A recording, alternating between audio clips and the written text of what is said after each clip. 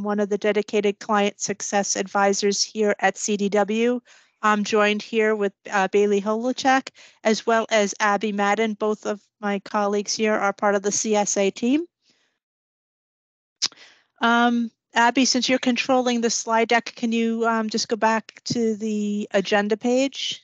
Yeah, absolutely. All right, so for today's agenda, we are going to be exploring the new self-help feature that we rolled out for the Inscape platform. I'll be covering that topic, and Abby will be covering the Microsoft 365 Management Favorite Features services in there.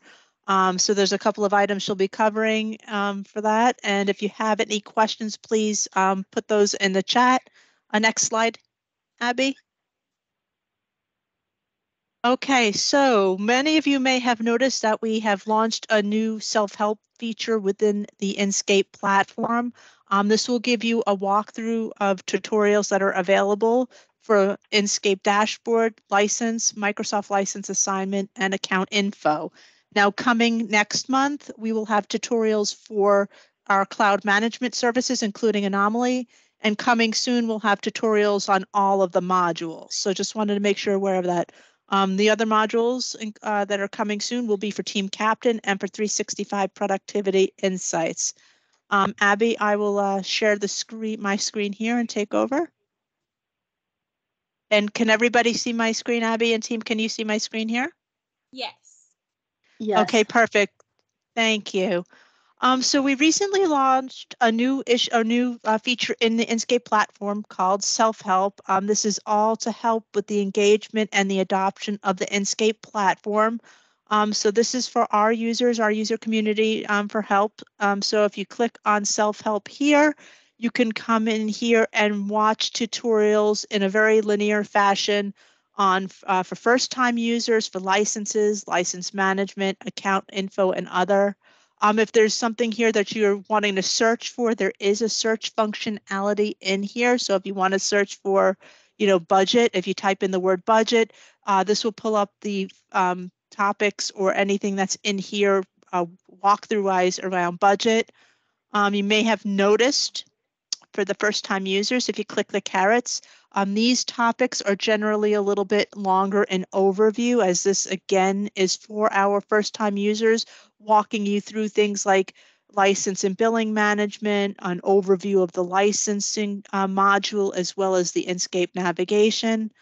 For today's purposes, we'll take a look at license management.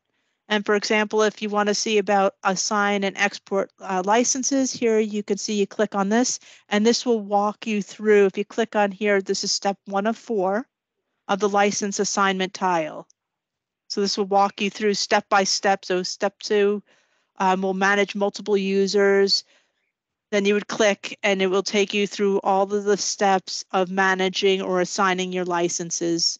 Abby and team, are there any questions coming in so far about how the self-help feature can work and how it could be best utilized to help answering, administrative or user functions in Inscape? Melissa, I do not see anything in the chat so far.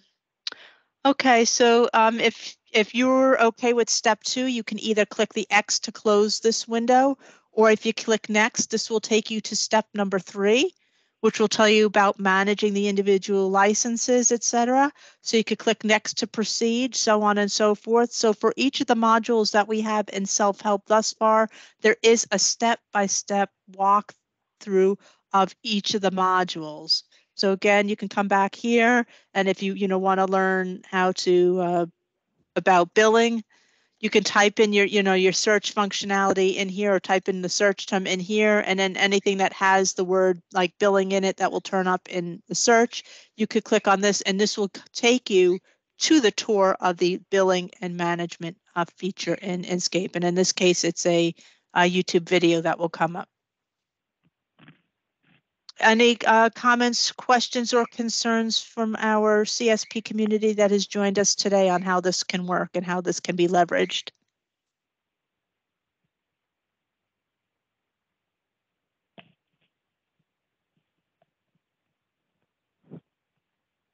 Okay, great. Abby, did you want to take it over from here and cover a couple of topics within the Inscape management service that you wanted to highlight for our users today? Yeah, sounds good. I'm going to go ahead and share out my screen again, guys. Alrighty, so I'm going to be covering a few features in the Microsoft 365 management tool.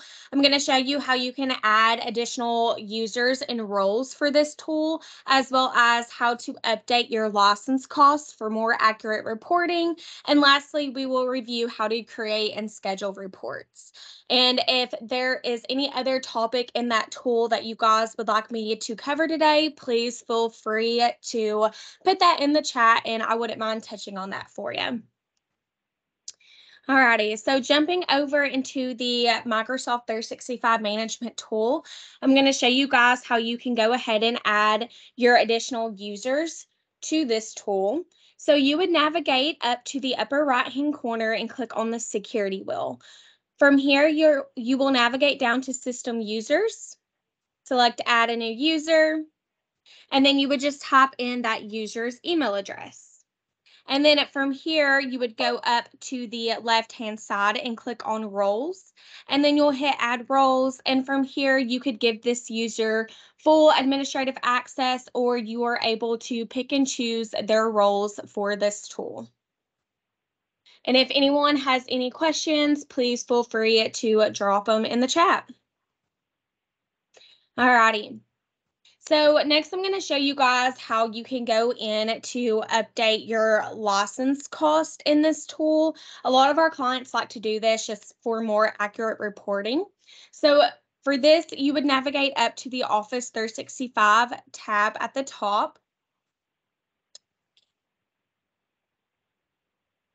Alrighty, and then you're going to come over to this Office 365 main navigation to the left, and you'll navigate to the license drop down. And then from here, you will select license cost. So here, this is pulling generic pricing, but if you guys have any special pricing, any discounts, you can come in here beside that license and click on the little pencil icon.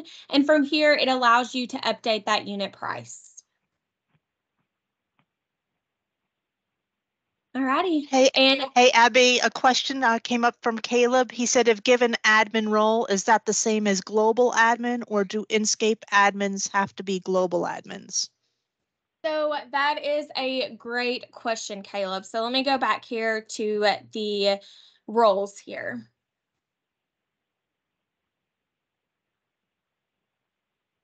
So I'm glad you called this out because this is actually a pretty important thing here. Let me get the roles pulled up. Alrighty. So if you gave a user this full admin, say Melissa does not have permissions in the Microsoft 365 Admin Center to go in and add a license to a user or put a user on litigation hold.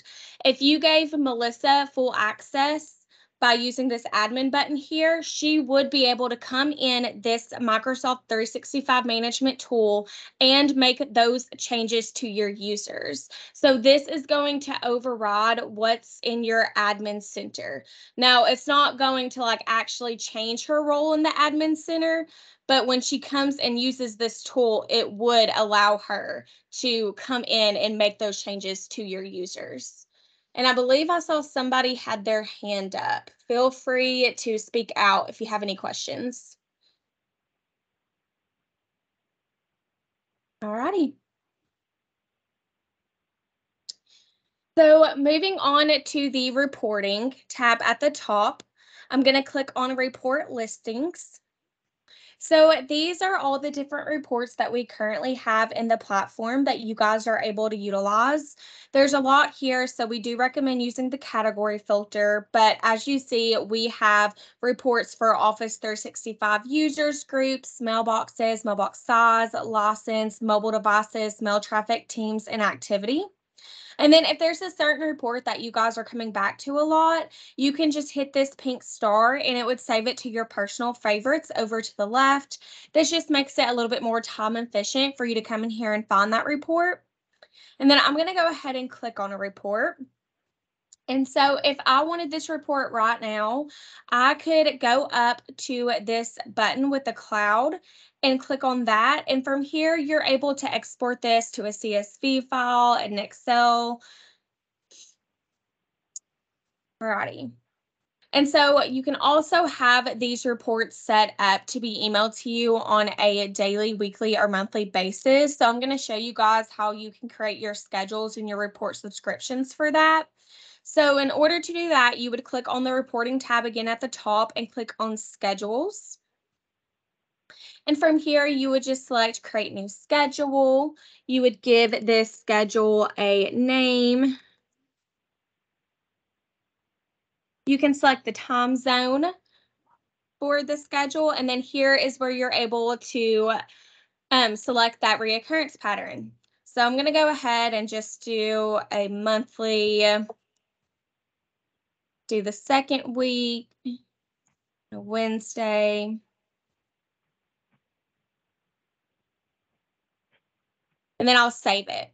And then from here, I'm going to go back up to the reporting tab again at the top and click on report subscriptions. I'll select create new subscription. And then from here in this schedule drop down, I would be able to select the schedule I just created. And then all of these little drop downs to the right of that are all the different reports broken out into their categories. So you're able to select as many of these reports as you would like to be emailed to you on this schedule. And then from here, you could put in your email address. You're able to even send this to a group email as well. Does anybody have any questions over the reporting? Not seeing anything in the chat window, but if anybody has any questions, please don't be shy. Put them in the chat and we will answer them for you. Absolutely. And if anyone would like a personal Inscape refresher, if you would like anybody on your team that hasn't seen the tool to have a demo of Inscape, we're happy to provide that. So please feel free to reach out to either me, Melissa, or Bailey.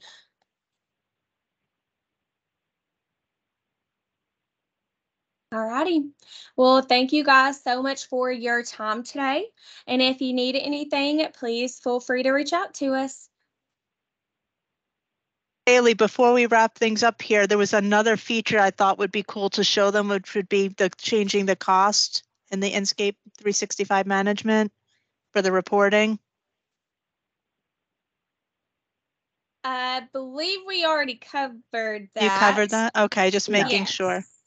I believe so. Yeah, you'll go down to the license cost, and then here's where you're able to come in and change that unit price. Perfect. Thank you for just reiterating that. Any comments, questions? We do have a question in from Ryan. Does the self-help feature replace the adoption feature? But I'm not seeing that button now. I could take that back to our expert here on that, but I believe it should.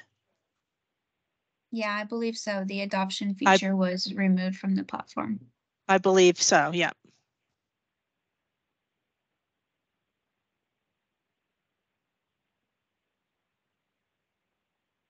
I'm just going to triple check that, but Ryan, I will get back to you with a conclusive answer, but I'm 99.9% sure that yes, that is correct. The self-help feature does replace that. Any other questions, comments, or concerns that we can address for you all today, or show you anything further in the platform or Microsoft 365 management? Please let us know.